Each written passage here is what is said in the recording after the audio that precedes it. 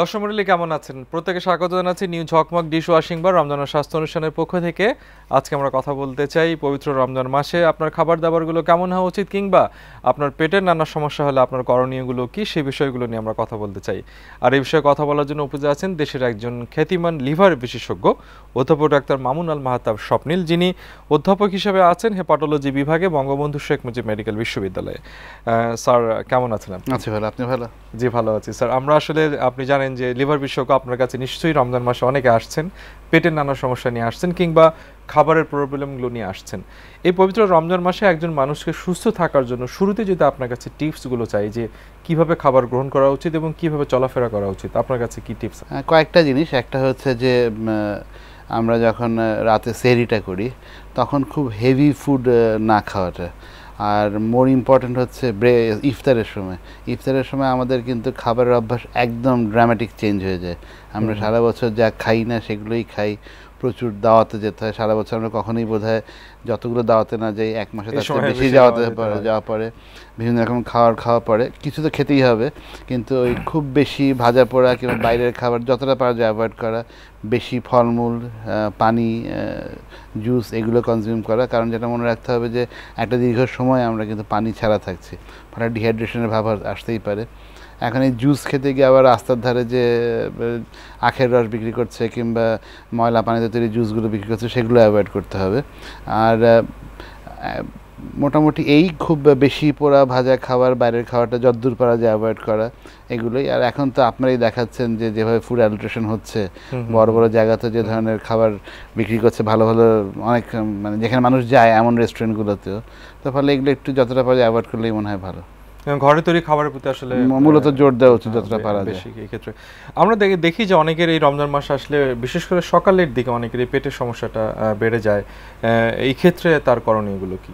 এখন হচ্ছে যেটা করা যায়, গ্যাসের সমস্যা অনেকে খুব বেশি বলেন, তো এখন এটা যে খালি না খেয়ে থাকার জন্য হচ্ছে তা না, কিছুটা ফুড হ্যাবিটের চেঞ্জের জন্য হয়। যেটা আমরা বলছিলাম যে ধরনের খাবার আমরা খাই না, এটা একটা হচ্ছে আমাদের খাবারের রিদমও কিন্তু চেঞ্জ হয়ে যায়। কারণ কেউ হয়তো সকাল 8টায় ব্রেকফাস্ট করে, কেউ সকাল 9টায় ব্রেকফাস্ট করে, 7টায় করে, 11 মাস তারা এভাবেই করে। রমজান মাসে এসে ব্রেকফাস্টটা করছে ইফতারের সময়, হয়তো কেউ 10টায় খাই, কেউ 8টায় খাই, কেউ রাত 12টায় খাই। এখন রাতের খাওয়া শুরু করছে আমরা রাতে 3টে সাড়ে 3টার সময়, তার ফলে একটা রিদমে তো চেঞ্জ হয়, ফলে এ ধরনের একটু ইনডাইজেশন, ডিসপেপসিয়া হতেই পারে। একটা খাবারের রিদম চেঞ্জ, একটা হচ্ছে খাবারের প্যাটার্ন চেঞ্জ বা খাদ্যদ্রব্যগুলো চেঞ্জ। তো এই সমস্ত ক্ষেত্রে টেম্পোরারি যদি খুব বেশি গ্যাসের সমস্যা কেউ ভোগ করেন, আমরা বলি যে প্রয়োজন মতো যতটা দরকার একটু গ্যাসের ওষুধ খেতে, যেমন ওমিপ্রাজল, প্যান্টোপ্রাজল, অনেক পিপিআই বাজারে পাওয়া যায়। তো এইগুলো একটু সকালে রাতে দুবেলা খাওয়া, মানে সেহরি আর ইফতারে দুবেলা খাওয়া। অনেকের পেট খারাপের প্রবলেম এই সময় হতেই পারে। আইবিএস যাদের আছে, যাদের ঘন ঘন বারবার পায়খানা হয় বা ইনকমপ্লিট সেন্স অফ ইভ্যাকুয়েশন, পায়খানা হলে মনে হচ্ছে পায়খানা ক্লিয়ার হয়নি, এদের সমস্যা অনেক সময় বেড়ে যায়। এদের ক্ষেত্রে হচ্ছে যে একটা পেট খারাপ হলে তো আপনার স্যালাইনটা খেতেই হবে, যদি সাথে জ্বর থাকে, বমি থাকে, তাহলে অ্যান্টিবায়োটিক খেতে হবে।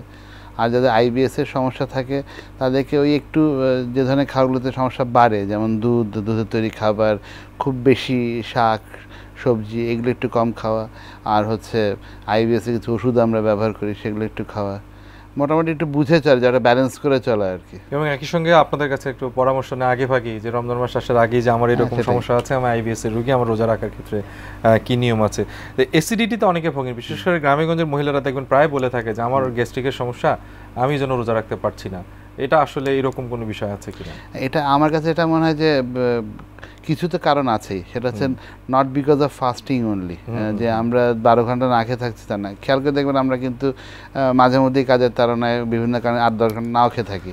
আমার কাছে যেটা মনে হয় যে একটা তো আমরা বললাম যে আমাদের খাবারের প্যাটার্নের চেঞ্জ, খাবারের মেনু চেঞ্জ, আরেকটা হচ্ছে স্ট্রেস, যে একটা রমজান মাস আসছে, আমাকে দৌড়াদৌড় পড়তে হবে, আমাকে রান্নাবান্না করতে হবে, ঠিক সময় উঠতে হবে, ঠিক সময় খেতে হবে, স্ট্রেস। আরেকটা হচ্ছে আমাদের একটা প্রিপারেশনও থাকে যে এই টাইমে আমাদের অনেক কিছু করতে হবে আর কি। তো এই সব কিছু মিলে মনে হয় জিনিসটা হয়। তো সেজন্য ওই এটা নিয়ে আমি রোগীদেরকে যেটা বলি যে যারা ধরেন আমাদের গ্যাসের রোগী হয়তো 11 মাস আমাদের কাছে 1 বছর দেখাচ্ছে, মাঝে মধ্যে আসে, হয়তো অন অ্যান্ড অফ ওষুধ খায়, তাদেরকে আমি বলি যে যদি যারা অন অ্যান্ড অফ খাচ্ছে, হয়তো আজকে একটা খাচ্ছে, একবেলা খেলো, 2 দিন পরে খেলো, তাদেরকে আমি রমজান মাসটা রেগুলারলি ওষুধ খাওয়ার কথা বলি, তারপর আবার অন অ্যান্ড অফে চলে যাবে। যাদের হয়তো সমস্যাই নাই তারা হয়তো তখন অ্যাজ রিকোয়ার্ড হয়তো একবেলা সমস্যা একবেলা খেলো, নাহলে খেলো না, এইভাবে ওষুধটা খাবে। অনেকে তো আছেন স্যার হেপাটাইটিস বি কিংবা হেপাটাইটিস সিতে আক্রান্ত, এই সময় তাদেরও খাবার দাবারের ক্ষেত্রে বিভিন্ন নিয়ম মানতে হয়, এই ক্ষেত্রে কি কোনো বিধিনিষেধ আছে রমজান মাসের জন্য? বিধিনিষেধ মানে কি যে যারা লিভার ডিজিজের জন্য, যাদের লিভার সিরোসিস হয়ে লিভার ফেইলিওর আছে বা অন্য কোনো কারণে লিভার খারাপ আছে, এ ধরনের রোগীদের জন্য আসলে অনেক ক্ষেত্রে রোজা রাখতেই আমরা মানা করি। কারণ ধরেন লিভার একটা বড় কাজ হচ্ছে এটা একটা এনার্জি স্টোর হাউস হিসেবে কাজ করে। এখন যে সমস্ত লিভার রোগীদের লিভার খুব খারাপ, একটা প্রলং পিরিয়ড অফ ফাস্টিং থাকলে ব্লাড সুগার ফল করতে পারে, তাদের অবস্থা খারাপ হতে পারে, তো ফলে আমরা মানা করি। তো ইন জেনারেল যেটা হচ্ছে যে যাদের লিভার ডিজিজ আছে, ক্রনিক লিভার ডিজিজ, তাদেরকে আমরা যেটা বলতে পারি যে খুব বেশি সল্টেড ফুড, লবণযুক্ত খাবার না খাওয়া, বা যে সমস্ত খাবারে বেকিং সোডা ব্যবহার করা হয় এই সমস্ত বেকিং সোডাযুক্ত খাবার একটু অ্যাভয়েড করা। খুব বেশি অ্যানিম্যাল প্রোটিন, যাদের লিভার আসলেই খারাপ তারা যেন একটু অ্যানিম্যাল প্রোটিনটা বুঝে শুনে খান। খুব বেশি একটা ইফতারে গিয়ে আমি 2 পিস 4 পিস মুরগির রোস্ট খেয়ে ফেললাম, এরকম করা যাবে না। তো একটু অ্যানিম্যাল প্রোটিনটা বুঝে খাওয়া। আর একটা জিনিস খেয়াল রাখা, যাদের ক্রনিক লিভার ডিজিজ আছে যেন কনস্টিপেশন না হয়, কারণ লিভার সিরোসিসের রোগীদের কনস্টিপেশন হওয়ার ট্রেন্ড থাকে, এবং 3-4 দিন 5 দিন কষা পায়খানা থাকলে তারা অজ্ঞান হয়ে যাওয়ার ঝুঁকিতে থাকেন। তো সেজন্য আমরা বলি যে আমরা যেন ওষুধও দিই, যে ওষুধগুলো খাওয়া যাতে কমপক্ষে দিনে 2 বার তাদের বাউলটা পরিষ্কার হবে, তাদের কমপক্ষে দিনে 2 বার যাতে অন্তত পায়খানাটা হয়। ধন্যবাদ স্যার। আমরা একটা বিরতিতে যাচ্ছি, বিরতির পরে আরও কথা বলতে চাই। দর্শক মণ্ডলী, আমরা একটা বিরতি নিচ্ছি, বিরতির পরে সে কথা বলবো লিভারের নানা রোগ এবং রমজান মাসে একজন রোগী কীভাবে তিনি রোজা রাখতে পারেন, সুস্থ থাকতে পারেন, সে বিষয়গুলো নিয়ে সঙ্গেই থাকুন। দর্শক, বিরতির পর আবার স্বাগত জানাচ্ছি নিউ ঝকমক ডিশ ওয়াশিং বার রমজান ও স্বাস্থ্য অনুষ্ঠানের পক্ষ থেকে। আমরা কথা বলছি রমজান মাসে একজন রোগী কীভাবে রোজা রাখতে পারবেন, কিংবা যার লিভারের সমস্যা থেকে শুরু করে অ্যাসিডিটির সমস্যা যারা ভুগছেন তাদের ক্ষেত্রে কি টিপসগুলো আছে, সেই বিষয়গুলো নিয়ে আমরা কথা বলছি। উপস্থিত আছেন দেশের একজন খ্যাতিমান লিভার বিশেষজ্ঞ অধ্যাপক ডাক্তার মামুন আল মাহতাব স্বপ্নিল, যিনি অধ্যাপক হিসাবে আছেন হেপাটোলজি বিভাগে বঙ্গবন্ধু শেখ মুজিব মেডিকেল বিশ্ববিদ্যালয়ে। স্যার, বিরতির আগে আমরা অনেকগুলো তথ্য পেয়েছি রোজা রাখার ক্ষেত্রে, এবং আপনি অনেক সুন্দর তথ্য দিয়ে সমাধান দিয়েছেন। রোজা রাখার ক্ষেত্রে অনেকগুলো কথা বলেছেন। দেখা যায় যে রোজা রাখার পরে অনেক রোজাদারদের প্রস্রাব একদম হলুদ হয়ে যায়, যারা জন্ডিসের সাথে যেরকম হলুদ হয়ে যায়, হাই কালার হয়, সেরকম অনেকটা হয়। এটার আসলে কারণ কি? এটা হচ্ছে জাস্ট পানি কম খাওয়া। আসলে দেখবেন আমাদের দেশে জন্ডিসের রোগীরা একটা টোটকা আছে যে জন্ডিস থাকলে পানি বেশি খেতে হবে। প্রস্রাবের রং কিন্তু নর্মালি হলুদ, কারণ প্রস্রাবের সাথে একটা বিলিরুবিন বেরোয়, আর জন্ডিস হলে প্রস্রাবে বিলিরুবিন যাওয়ার পরিমাণটা বেড়ে যায়। তো এখন যার জন্ডিস নাই, সে তার প্রস্রাব যদি আরও হলুদ হয়, তাহলে সবচেয়ে কমন কারণ হচ্ছে এই সময় যে উনি পানি কম খাচ্ছেন। মহিলাদের ক্ষেত্রে একটা কারণ থাকতে পারে, যে হয়তো তাদের ইউরিনারি ট্র্যাক্ট ইনফেকশন বা ইউটিআই হয়ে থাকতে পারে, এটা পানি খাওয়ার সাথে কিছুটা হলে যোগাযোগ আছে। রমজানের সময় পানিটা কম খাওয়া হয় বলে হতে পারে, অতএব পানিটা ঠিক মতো খেতে হবে যে টাইমটা আমরা খাওয়ার জন্য অ্যালাউড। আর জন্ডিসের রোগীদের যে পানি খাওয়ার ব্যাপারটা, সেটা হচ্ছে আমরা বোঝার জন্য বলতে পারি, ধরেন 1 গ্লাস পানির মধ্যে আপনি 2 চামচ হলুদ রং দিলেন, আর 1 বোতল পানির মধ্যে 2 চামচ হলুদ রং দিলেন, রঙের পরিমাণ কিন্তু ঠিক আছে, পানির পরিমাণ কম বেশি হওয়াতে গ্লাসের মধ্যে হলুদটা বেশি মনে হচ্ছে আর বালতির মধ্যে হলুদটা কম মনে হচ্ছে। তো পানি বেশি খেয়ে ওই হলুদকে আপনি ডাইলুট করতে পারবেন, জন্ডিস কিন্তু কমবে না। প্রস্রাবটা মনে হবে হালকা হলো, কিন্তু রক্তে জন্ডিস কমে না। তো ফলে ওই আমরা লিভার ডিজিজের সাথে বা এই সময় যে হলুদের প্রস্রাবের হলুদের এই 3টা কারণই আছে বলে আমার মনে হয় আর কি। আচ্ছা, আর একটা হলো যে সেই ক্ষেত্রে এই যে পানির শূন্যতা একটা কারণ আপনি বলছেন, তো রমজান মাসে তো আমাদের লম্বা সময় না খেয়ে থাকি, এই পানির শূন্যতাটা পরবর্তীতে কিভাবে পূরণ করা যেতে পারে? এটা হচ্ছে যেটা বলছিলাম যে সময়টা আমরা পানি খেতে পারবো সেই সময় যেন আমরা পানি খাই, কিংবা হচ্ছে যে যদি আজকে আমার কাজের তাগিদে হয়তো বেশি সময় রোদে থাকা লাগছে, তাহলে ওই দিনটা পানিটা বেশি খাওয়া লাগবে। আর একটা খুব ইম্পর্টেন্ট, ডিহাইড্রেশন অ্যাভয়েড করা। এখন ধরেন যিনি ট্রাফিক পুলিশ, তাকে তো রাস্তায় দাঁড়িয়ে থাকতে হবে, যে রিক্সা চালাতে রিক্সা চালাতেই হবে। এখন কিন্তু আমরা যারা প্রিভিলেজ, এই সময়টা যতটা পারা যায় সানলাইট অ্যাভয়েড করা, মানে সানলাইট অ্যাভয়েড করা, সানলাইট ঘরে বসে থাকতে হবে না, কিন্তু একদম হিটে তীব্র রোদে এক্সপোজ না হলে হয়তো গরমটা কম, মানে ডিহাইড্রেশনটা কম হবে আর কি।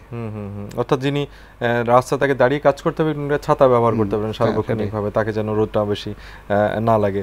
এখন যারা এই দুটো রোগের নাম আমরা বলেছি, একটা হচ্ছে হেপাটাইটিস বি, একটা হচ্ছে হেপাটাইটিস সি, প্রসঙ্গক্রমে আপনার কাছে একটু প্রশ্ন জানতে চাই যে এটা কি পরিপূর্ণভাবে ভালো হয় এই রোগ? হেপাটাইটিস বি সি ভালো হওয়ার সংজ্ঞাটা কি? এখন ধরেন একটা হেপাটাইটিস বি ভাইরাসের রোগীর ডায়াগনোসিস হয় সাধারণত HbSAg পজিটিভ নিয়ে। কেন যার ডায়াগনোসিস হয়, সে হয়তো টিকা নিতে গেছে HbSAg পজিটিভ, মধ্যপ্রাচ্যে চাকরি করতে যাবে HbSAg পজিটিভ, তার তাগিদটা কিন্তু হচ্ছে আমার HbSAg নেগেটিভ করতে হবে। এখন আধুনিক বিজ্ঞান শাস্ত্র কিন্তু HbSAg নেগেটিভ করতে পারে না, কিন্তু HbSAg পজিটিভ একটা রোগী যখন আমাদের কাছে আসে, একই কথা কিন্তু সি ভাইরাসের ক্ষেত্রে অ্যান্টি-HCV পজিটিভ আসে। তো এখন এই দুটো রিপোর্ট নিয়ে যখন কেউ আমাদের কাছে আসে, তখন আমরা তাকে অনেকগুলো পরীক্ষা করি, করে বেসিক্যালি দুটো জিনিস দেখি। এক হচ্ছে বি বা সি ভাইরাস তার শরীরে অ্যাক্টিভ কিনা বা জীবন্ত কিনা, দুই হচ্ছে লিভারটা কতখানি এফেক্টেড।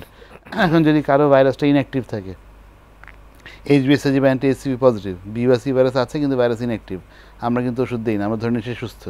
যদি তার লিভারটা ভালো থাকে, আমরা ধরে নিই সুস্থ, আমরা ওষুধ দিই না। যদি ভাইরাস অ্যাক্টিভ থাকে বা লিভার খারাপ থাকে বা খারাপ রিস্কে থাকে, তাহলে আমরা ওষুধ দিই। ফলে আমাকে যদি আপনি জিজ্ঞেস করেন যে বি বা সি ভাইরাস সুস্থ হয় কিনা, আমি কিন্তু বলছি এটা সুস্থ হয়, কারণ ওষুধ আছে, হয়তো দীর্ঘদিন খাওয়া লাগে বি ভাইরাসের ওষুধ, সি ভাইরাসের ওষুধ কম দিন খাওয়া লাগে, কিন্তু আমরা অধিকাংশ ক্ষেত্রেই ভাইরাসকে দমন করে রাখতে পারি এবং লিভারটাকে মোটামুটি ভালো রাখতে পারি। কিন্তু রোগীকে যদি জিজ্ঞেস করেন যে আপনি সুস্থ হয়েছেন কিনা, বলে আমার তো HbSAg পজিটিভ ছিল, পজিটিভই আছে। তাহলে দৃষ্টিভঙ্গির একটা ব্যাপার আছে, দৃষ্টিভঙ্গি এবং ব্যাখ্যাটা আপনাকে বুঝতে হবে। এবং মাঝখানে একটা কথা আপনি ঢুকিয়ে আমাদেরকে টেনশনে ফেলে দিয়েছেন যে আধুনিক চিকিৎসা বিজ্ঞান বলে যে পুরোপুরি নেগেটিভ হয় না, বাট আমরা তো পত্রিকা এবং রাস্তাঘাটে অনেকগুলো বিজ্ঞাপন দেখে ক্যানভাস করে বেড়াচ্ছেন, তারা তো গ্যারান্টি দিয়ে ভালো করছেন। এখন এটা হচ্ছে যে ভালো হয় না আমরা বলি কেন, যে আমরা যে সমস্ত ওষুধপত্র এখন ব্যবহার করি বা যে সমস্ত পাইপলাইনে আছে, হয়তো চিকিৎসা করলে 10 থেকে 20-25 জন রোগী 100 জনের মধ্যে তার HbSAg নেগেটিভ হবে, মেজরিটি কিন্তু হবে না। তো ফলে আমি যদি এথিক্যাল ডাক্তার হই, আমি রোগীকে বলবো যে ভাই HbSAg আমি নেগেটিভ করতে পারবো না, হয়ে গেলে ভালো। আর যদি আমি দুষ্টামি করতে চাই, আমি বলবো যে আপনার HbSAg নেগেটিভ হবে, না হলে যদি ধরে বলবো যে 25 জনের হয় আপনার হয় না, আমি করবো কি? তো এটা হচ্ছে একটা বিষয়। কিন্তু গ্যারান্টি দিয়ে যেটা নেগেটিভ করছে সেটা হচ্ছে মূলত অ্যাকিউট হেপাটাইটিস বি।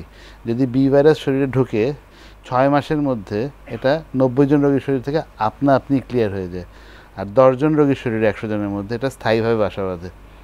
এখন যার জন্ডিস হলো বা হলো না, যার নতুন ভাইরাস ঢুকেছে বি ভাইরাস, তার বি ভাইরাস তো এটা পানি পড়া খেলেও ভালো, HbSAg 90 জনের মধ্যে পানি পড়া খেলেও ভালো হবে, পানি পড়া না খেলেও ভালো হবে, আমার কাছে আসলে ভালো হবে, না আসলে ভালো হবে, ঝড়ে বক পড়বে, তখন কেরামতি বাড়বে। আর আমরা আসলে আপনার পয়েন্টই বুঝতে পেরেছি স্যার, আপনার ব্যস্ত সময়ের মধ্যে এসে আমাদেরকে অনেকগুলো তথ্য দিয়েছেন, আপনাকে ধন্যবাদ জানাচ্ছি। আপনাদেরকে অনেক ধন্যবাদ।